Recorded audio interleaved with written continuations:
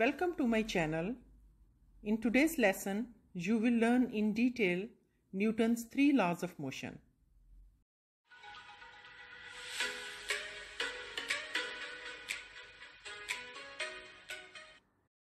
Welcome to my channel.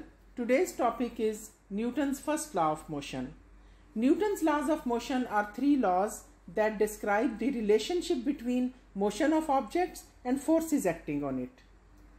First law of motion is also known as law of inertia. Mathematical statements of second and third law are given here and you will learn about these later on.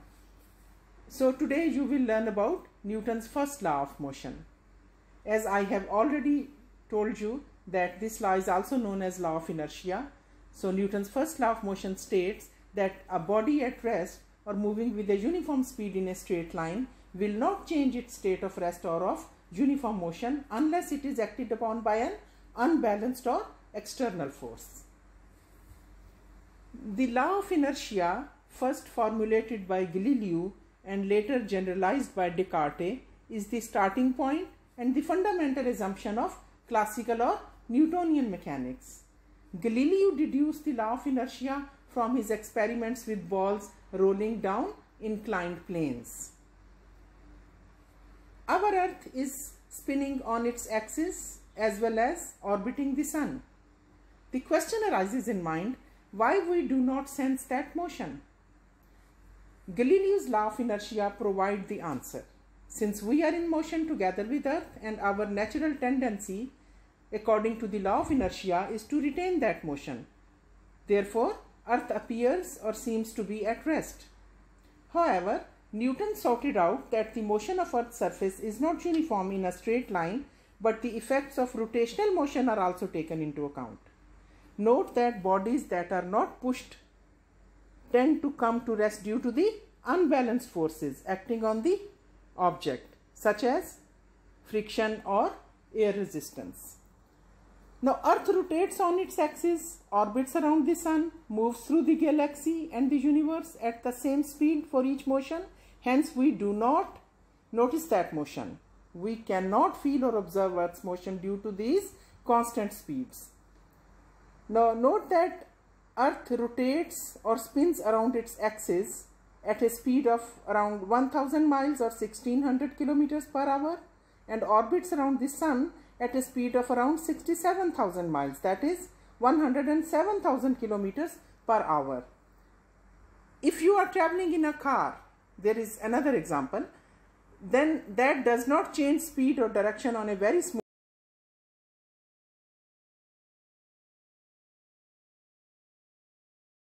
motion.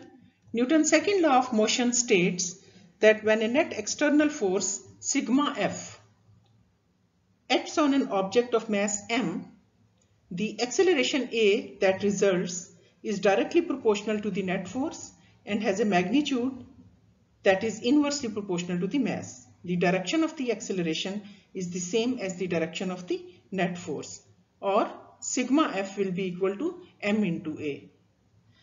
SI unit of force is Newton, which is equal to kilogram meter per second square. So 1 Newton will be the force that produces an acceleration of 1 meter per second square in a body of mass 1 kg.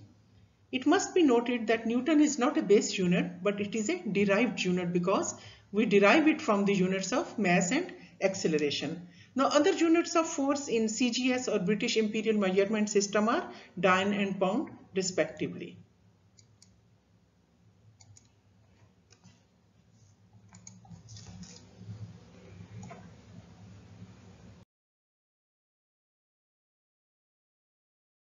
Now, when using the second law to calculate the acceleration, it is necessary to determine the net force that acts on the object. In this determination, a free body diagram helps enormously.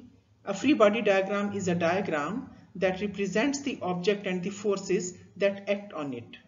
Only the forces that act on the object appear in a free body diagram. Forces that the object exerts on the environment are not included.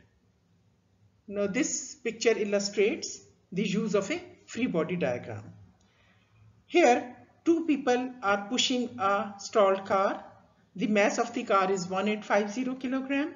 One person applies a force of 275 Newton to the car, while the other applies a force of 395 Newton towards right hand side. Both forces act in the same direction. A third force of 560 Newton also acts on the car, but in a direction opposite to that in which the people are pushing.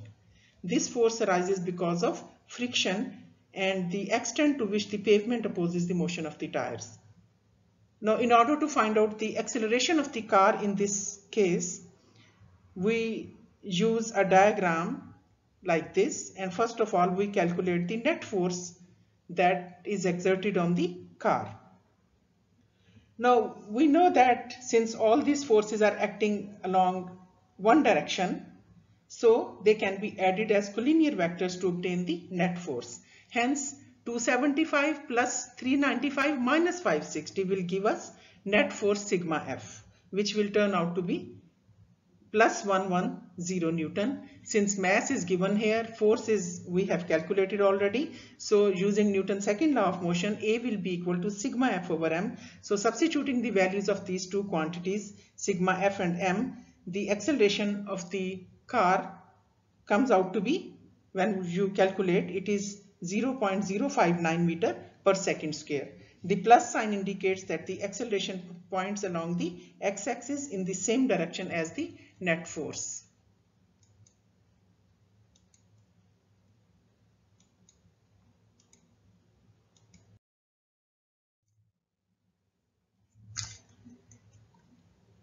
Now here I will emphasize another property, inertia, how it is related with mass.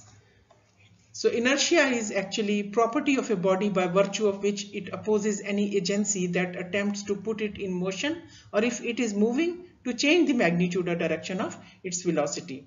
So lighter masses have less inertia and more massive bodies have more inertia. This is the reason that lighter masses are accelerated more and heavier bodies, they are accelerated less if we use the same applied force as shown in this diagram.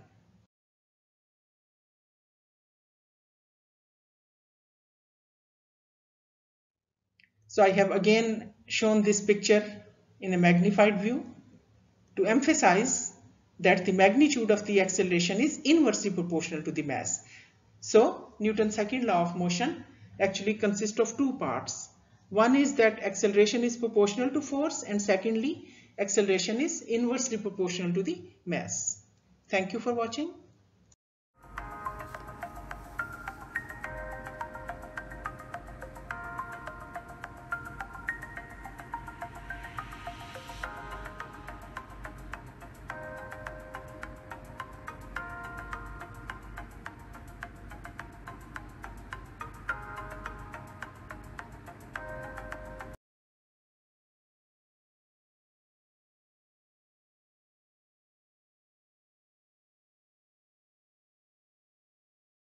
Welcome to my channel. Today's topic is Newton's third law. Under this topic, you will also learn characteristics of the two forces which make up a Newton's third law pair. Moreover, we will also solve a problem regarding Newton's third law of motion. In everyday situations, the examples of Newton's third law are like when you step on someone's toe, when a car hits a brick wall and comes to rest, when a car slows down by applying the brakes, and when you throw a ball upward into the air.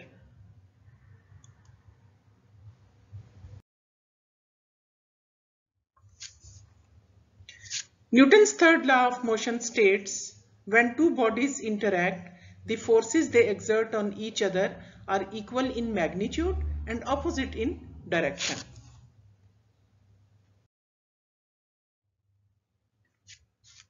Now explanation. Characteristics of the two forces which make up a Newton's third law pair are these four. Number one, they act on different objects. They are equal in magnitude. They are opposite in direction. They are forces of the same type. Now you must understand what does it mean when we say that forces must be of the same type, because there are so many types of forces. When two objects may attract each other because of the gravity of their masses, these forces are called gravitational forces. Electrical forces arise when two objects may attract or repel because of their electrical charges. Then contact forces, which come into action when two objects may touch. Then tension forces, which arise when two objects may be attached by a string and pull on each other. And there are magnetic forces when two objects may attract or repel because of their magnetic fields. Now in this picture,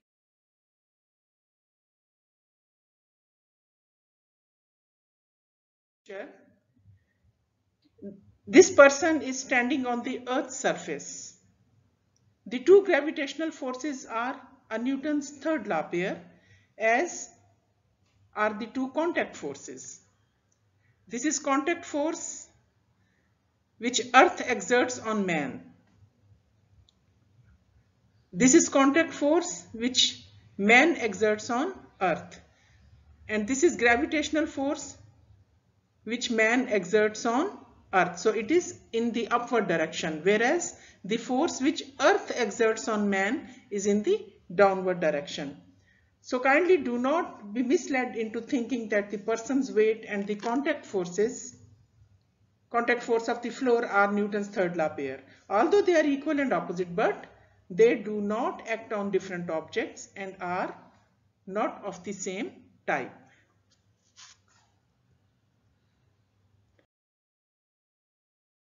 Now we will solve a problem which will further clarify Newton's third law of motion.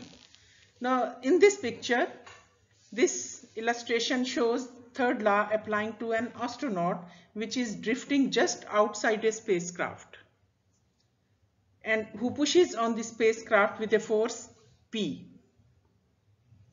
Now what happens? According to Newton's third law of motion, the spacecraft pushes back on astronaut with a force minus P. That is equal in magnitude but opposite in direction. Now we will solve a numerical which will clarify the accelerations produced by each of these forces. So we have to calculate the acceleration produced by astronaut and acceleration produced by the spacecraft.